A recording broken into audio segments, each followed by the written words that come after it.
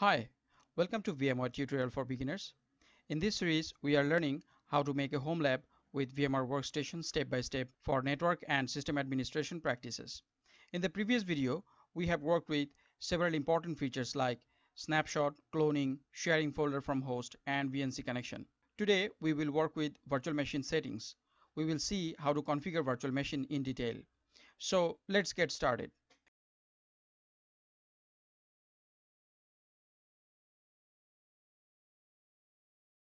In the first video, I have showed you how to create and configure a virtual machine, but I didn't describe the settings elaborately.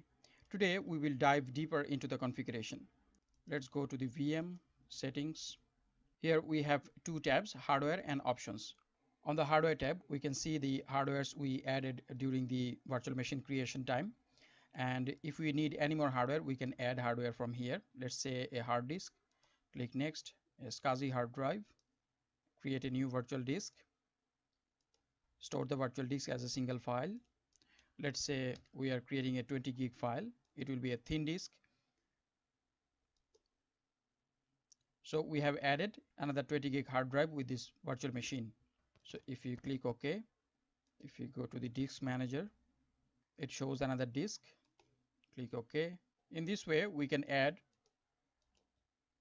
hardware from here. Okay, now let's describe one by one. In memory configuration, on the ladder, you can see we have three marked configuration. First one is guest OS recommended minimum 1 GB for this operating system. We are running a Windows 10 operating system. Microsoft is recommending us a minimum of 1 GB for this virtual machine, but VMware is recommending 2 GB for this virtual machine.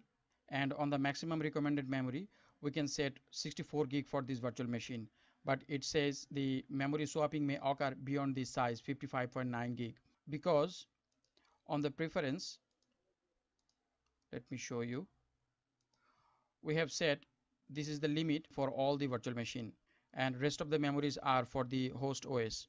That's why it was showing that after 55.9 gig, memory swapping may occur beyond this size. The virtual machine will use up to 1 gig of memory for graphics memory. We can set this memory limit from the display. Maximum amount of guest memory that can be used for the graphics memory, we can set from here. You can see that we have number of processor, we have a single socket on the host system, and number of core per processor, we have assigned 4 core. But if we assign 16 core, then powering on the virtual machine will fail because it is configured to use more virtual processor core than the host supports. So we can up to assign 12 core because I have 12 core on the system, and we can assign less than the maximum amount. So 4 core is okay, but if we assign more than we have, then it will complain about the virtual core assigning and the virtual machine may not start properly. On the virtualization engine, we have virtualize Intel VTX, EPT or AMD RVI. Normally, we must have Intel VT or AMD-v support on the CPU and must be enabled on the BIOS to run virtualization on the host system. But enabling this feature on the virtual machine is not mandatory. It is only necessary if you want to run 64-bit nested virtual machine. When we install a VMware ESXi on the VM, let me show you.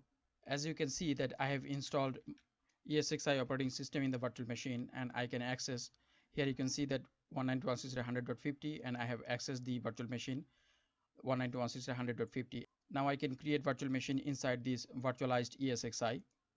And this virtual machine on the ESXi virtual machine will be nested guest. And if we want to install 64-bit Windows guest operating system inside this ESXi, in that case,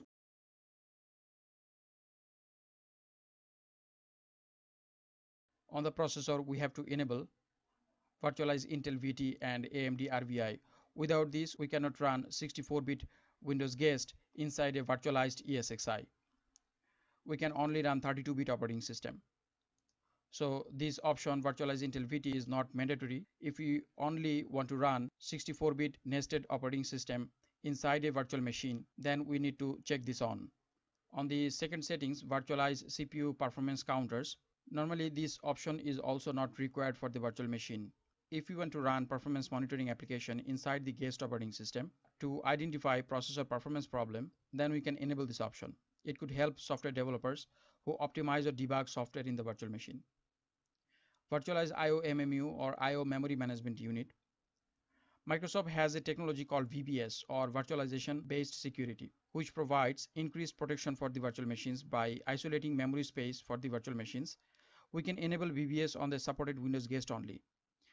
VBS reinforces the security of Microsoft Hyper-V. Virtualizing iommu is required to enable virtualization based security or VBS. So if you want to enable VBS, we need to enable iommu. Let's go to hard disk option. This is the disk file. So we have a single file. We have allocated 200 gig for the file. So it will grow up to 200 gig, but it is a thin disk. You can see that disk information, disk space is not pre-allocated for the hard disk. Hard disk contents are stored in a single file. And its capacity, it shows that current size is 8.6 gig, system free 93.1 gig, and maximum size, it can grow up to 200 gig. On the disk utility, I have shown you on the previous video that how to map these virtual disks on the system directly and defragment files and consolidate free space. If we click the defragment, then it will defragment the virtual disk.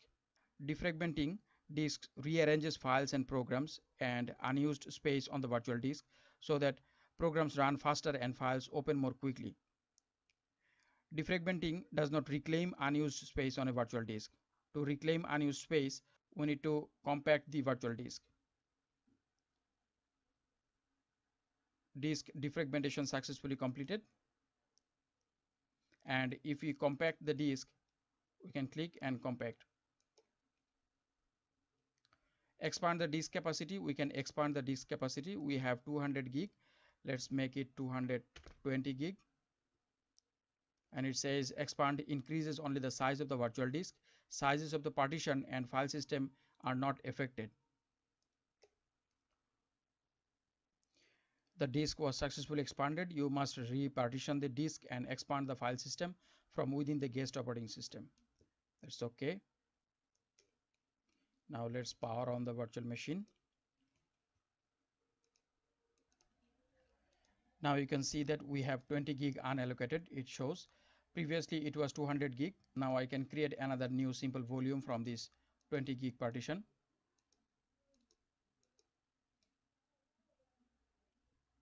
Now let's go to the settings again. Now if we click the advanced button, this is the first hard disk, that's why it is showing SCSI 0/0. And we have the option to make this hard drive as independent. Virtual drive has two modes, dependent and independent. Default is dependent. When you add a drive with the VM, it's added with dependent mode. Dependent disks are included in the snapshot. When we revert back to the previous snapshot, all data on the drive will also revert back. Independent drive has two modes, persistent mode and non-persistent mode. Persistent mode independent drive works like dependent drive, but the data returned to the disk are not revert back with the snapshot. It always remains there. Persistent mode is good for keeping any log data. So you can have data consistent even after reverting snapshot back in time. Independent non-persistent mode, this is a read-only disk. When a new file is created, data is returned to a redo file, and in the event of virtual machine powered off or snapshot is deleted, all data is discarded. So we can make the hard disk as dependent or independent, persistent or non-persistent. Let's go to the next option, CD DVD. We have added the CD DVD as SATA drive. We can use the physical drive, or we can map to the physical drive here or auto detect, or we can use the ISO image. Normally on the virtual machine, most of the time we use the ISO image option. On the network adapter, I will describe on the next video detail about the network settings and the network configuration. So I am leaving it right now. On the display setting, I have shown you already. We have option the accelerate 3D graphics, use most settings for monitors, or we can specify number of monitor here, maximum resolution of any monitor, and we can assign graphics memory here. So if we need any display settings change, we can change from here. On this virtual machine, we have added an USB controller. So USB controller is present, and we can set the USB compatibility mode. and share Bluetooth device with the virtual machine. Okay.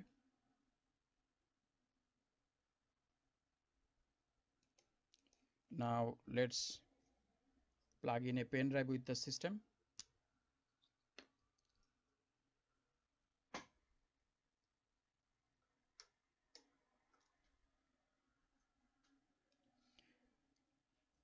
It shows us the option, choose where you would like to connect transient mass storage device, connect to the host or connect to virtual machine. Let's add it to virtual machine. Okay.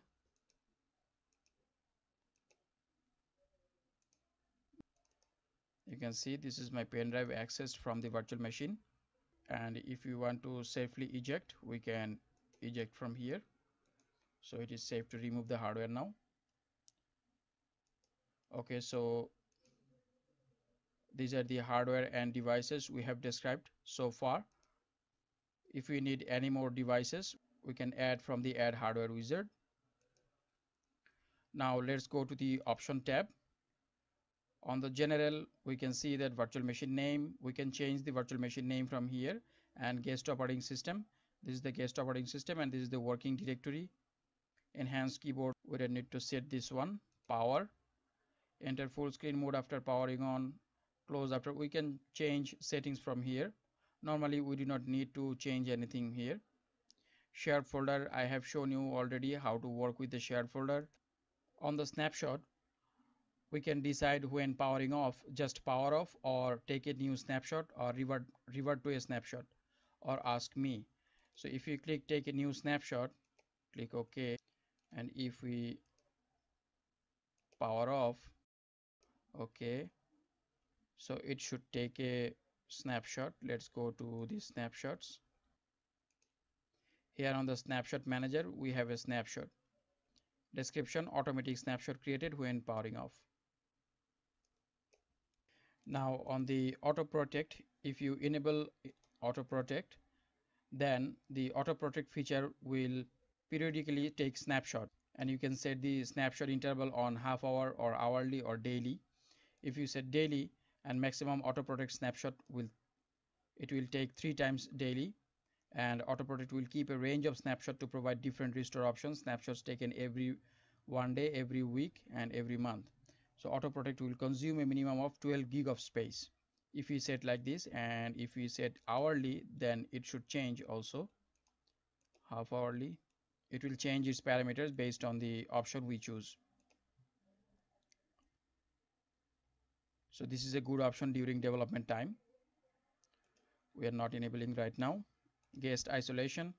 On the guest isolation, enable drag and drop and enable copy and paste. We can during the runtime, we can copy and paste from host to guest or guest to guest. So if we disable this option, then we will not be able to copy and paste from host to guest and guest to host.